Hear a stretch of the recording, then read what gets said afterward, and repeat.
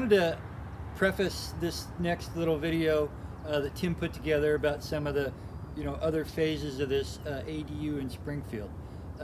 Keep in mind, this building is intended to be simple and easy to maintain and cost effective for everybody. Anywho, he includes some information that the plumber provides about the components they use, why they use them, and the phases at which the building gets put together. And then we look at some of the insulation. Tim talks about the R values of the insulation and whatnot. And keep in mind, all these components have to be in the walls and inspected before it gets covered up by sheetrock, and there's a section that talks about that, and I talk about it. And we get to listen to the finish carpenter a little bit about hanging doors and some of the problems you run into with making things look good when the world isn't perfect. We get to listen to the painter just a little bit. They put some red paint on this ADU that covers a little bit different than other kinds of paint. We have a motto, do your best and caulk the rest. That's what painters are in charge of, making it look good. Tim takes us on the interior for a look at the finished product. So I believe the project was a success. I believe he has tenants in there now. Hi all, this is Rick with New Tech Plumbing. We're at the AD units in Springfield. Doing some plumbing today. The underfloor plumbing has been completed and signed off by the inspector.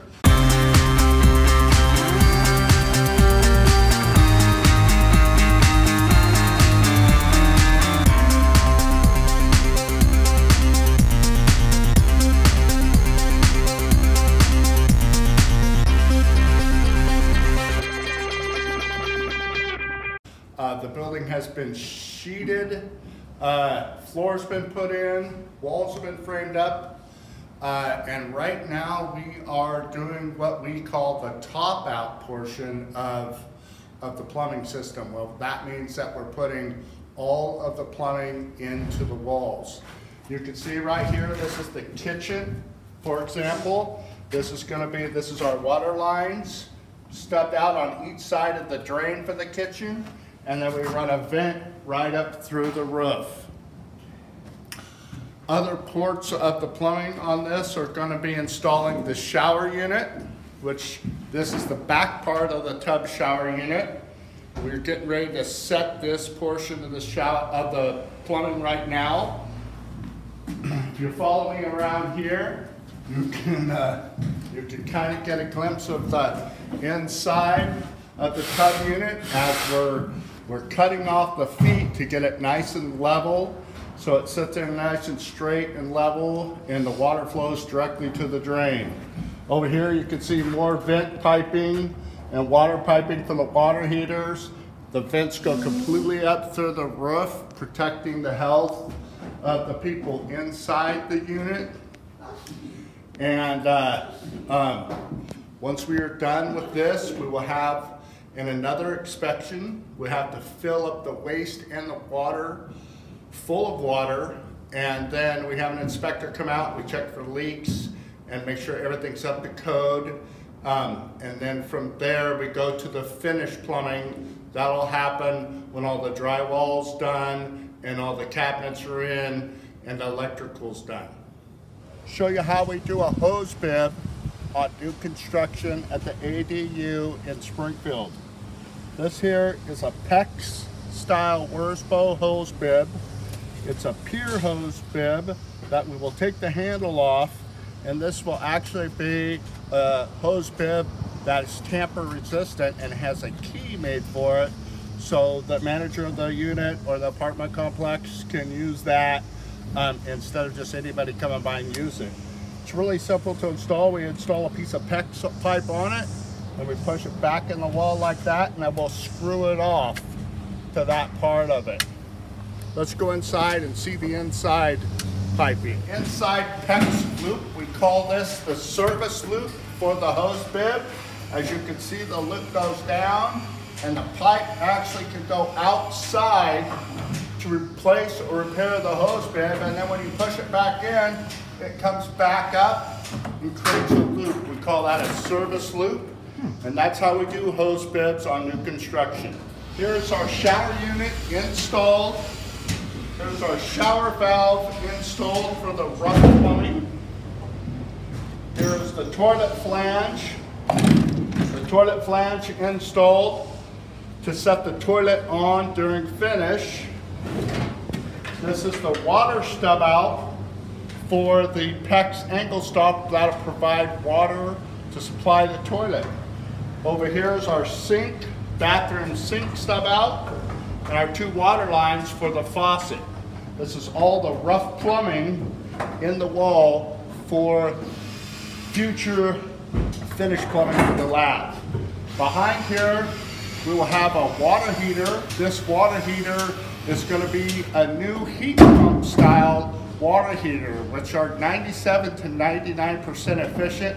It uses the ambient air temperature to preheat the water coming into the water heater, which helps reduce electrical cost. Here, PEX loop that we talked about. On the rough plumbing, we use Uponor PEX tubing for a water distribution. This piping system has a 25-year warranty on it, which you can't get any warranty on any copper fittings or anything. Copper, that's why we went away from copper. This tubing has been around since the 1940s in Europe. We started using this particular brand of tubing in the early 1990s. It actually has memory and will expand 7 times its original size. It's a cross-linked polyethylene, which makes it really tough and really consistent once it's used for the water system. So here is the auto wash, and this is what we call where we hook up the wash machine unit. The drain is right here. The hot and cold water supplies are right here. Right now I'm hooking up a hose so we can test this unit. I'm hooking up to the cold side. The cold side is under pressure. By hooking this up, we will run this turn it on and run this line over to the kitchen, where we have another line hooked up to the waste. We will fill this waste pipe with water, clear through the roof until it comes out the roof. We'll check every fitting for leaks. So here is an air balloon that we have down inside the pipe. We have to fill that air balloon up, and it creates a seal so we can test the system inside the house. This blocks all the water from coming out down the sewer pipe.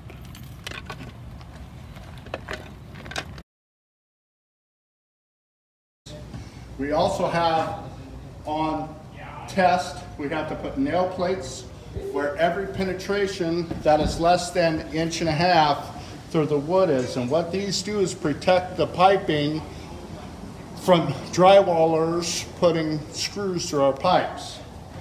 So other than that, you now have basically every component of the rough plumbing for this ADU. This is Tim Olguin. What you're seeing now is the wall insulation installed. Once the rough plumbing and rough electrical inspections are completed, then the wall insulation can be installed. Look down to the bottom right on the floor. The inspector wanted the bottom plate caulked for a tighter seal around the inside perimeter of the entire house. You'll notice the foam the insulators put in at the bottom and top plates to seal up any penetrations the house has.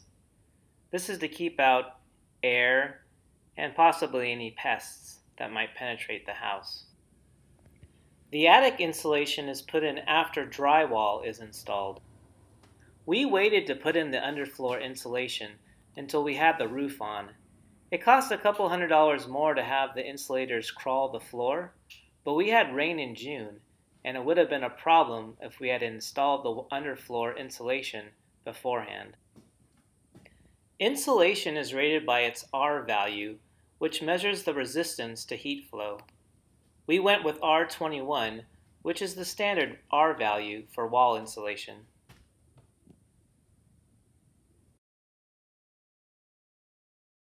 Progress has proceeded on the interior, and Tim took some video of the home being insulated.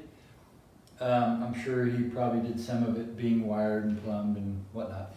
Anyway, the drywall has been installed. The sheets of sheetrock have been hung on the wall and the ceiling.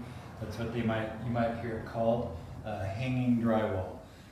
Drywall usually has two phases: the hanging of the drywall on the structure, and then the finishing, the taping and texturing of the drywall.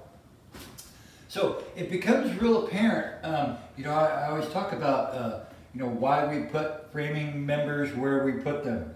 A lot of it has to do with what you're going to apply to them. You want to make sure the edges of all the panels are supported. What that means is that when you have a sheet of sheetrock up here on the ceiling, on the lid, these happen to be 12-foot long pieces. When you get to the end of that sheet, you want the end of that sheet to be able to land on a framing member, which means it has backing, which means you can screw the edge up to something, wood. And then the next sheet will be, also on that same member, and those seams need support. They need backing on them, if you want to call it that. Anyway, it just becomes clear that's why we do that. So these sheets, you'll also notice, especially on the ceiling, that the ends are staggered. Just like we did on the roof sheeting, just like we do on the exterior wall sheeting or the floor, the deck. We stagger those ends. Anyway, I'm sure that this sheetrock up on the lid, the ceiling, is 1/2-inch sheetrock. It used to be that the lid had to be 5/8 sheetrock because of the span. The supports are on 2-foot centers. So for that not to sag, it needed to be beefier material than the walls. The walls have always been 1/2-inch sheetrock. Anyway, today we have this lightweight, stronger than it used to be sheetrock, and we use 1/2-inch on the lid. And it's even marked on here that you can use it for ceilings, walls and ceilings. There's a date on there and time code. Anyway, it's stronger, it's lighter, it's more better for the ceilings. It's nice to be able to use 1/2-inch everywhere. You'll also notice that the screwing pattern, all the sheetrock, we used to nail sheetrock to the walls. That's archaic anymore. We use screws. Screws do not back out and create space there. Anyway, notice how many screws they put in per sheet. We build the height of these exterior walls and the interior walls a certain height for a reason. And notice they put the lid up first. That's real common. Put the sheetrock up on the lid, then the wall sheets get bumped up to them. It holds the lid up, holds the ceiling up, the sheetrock on the ceiling. And then another 4-foot sheet underneath that top sheet. You start doing math there, and it needs to be a certain height so that everything works out perfectly. I believe the stud length that we used here was 92 5/8. Those are the common framing members in the wall. So you start doing the figuring in your head. Okay, 92 5/8 for a stud. We've got 1.5 inch plate at the bottom, 2.5 inch plates at the top. That's 4.5 inches added to 92 5/8 gets us to an overall wall height of 97 1/8, right? That lets us put a 1/2 inch of sheetrock on the top, 8 foot of sheetrock on the wall, and a little wiggle room on the bottom. In finished carpentry, you have to deal with the inconsistencies of the walls, and you have to improvise often. But the general idea is that you want to give a nice clean reveal for how your trim fits around the doors and windows. When part of the finished carpenter's job is that when you set doors, you may have to set them in such a fashion so that they close smoothly, and they're not flush with the sheetrock walls. So you wind up with a problem when it comes time to install the trim around your doors, where you have the wall sticking out farther than the door jamb. And one way of remedying that is to take your hammer and knock the sheetrock in, or actually take your utility knife and remove sheetrock so that the trim sits in tight to the jamb. So let's see. If you'll notice, there's a gap as you come straight across the face of the sheetrock. You'll see a gap of about 1/8 inch to 3/16 of an inch between the surface of the sheetrock and where the door jamb actually sits. You have to do something about that so your trim sets properly.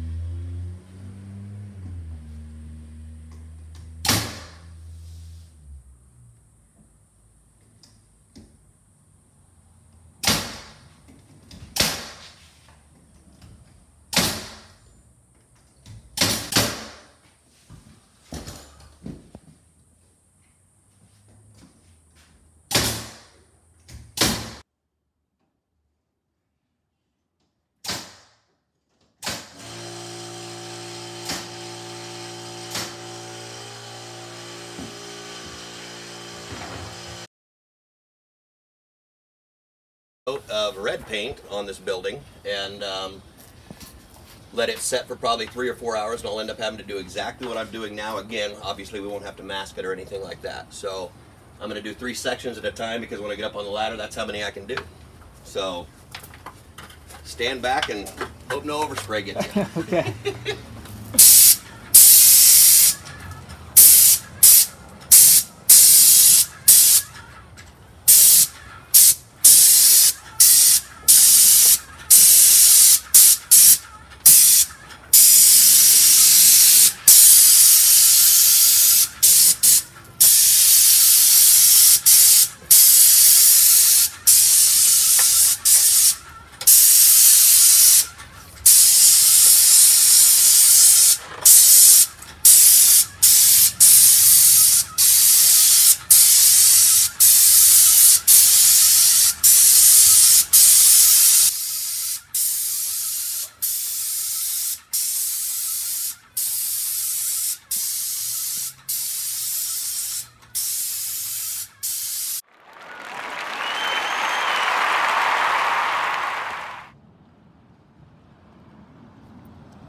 Here is the completed exterior of the ADU.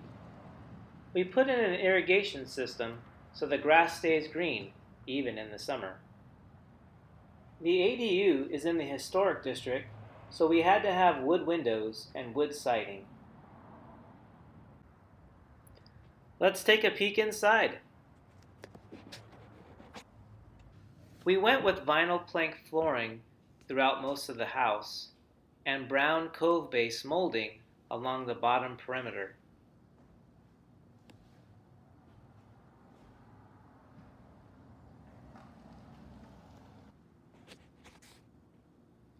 In the living room, there's a coat closet with a small shelf.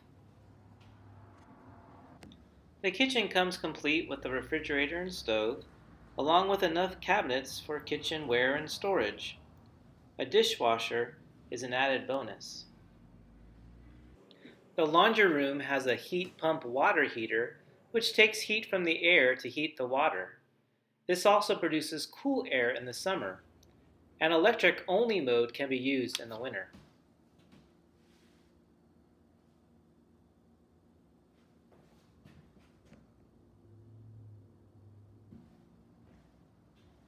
The hallway closet provides some storage space.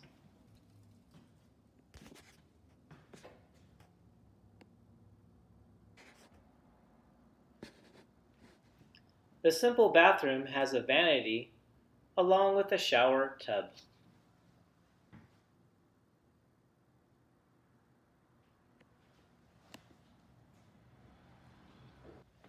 Both bedrooms have carpet along with brown cove-based molding. This bedroom also has a mirror closet.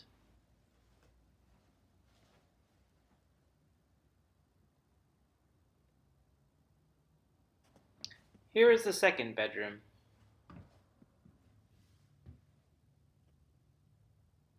The heating system utilizes cadet wall heaters with individual thermostats. They will automatically turn off and on to maintain a preset temperature. The second bedroom has a walk-in closet. Both closets have lights installed inside the closets.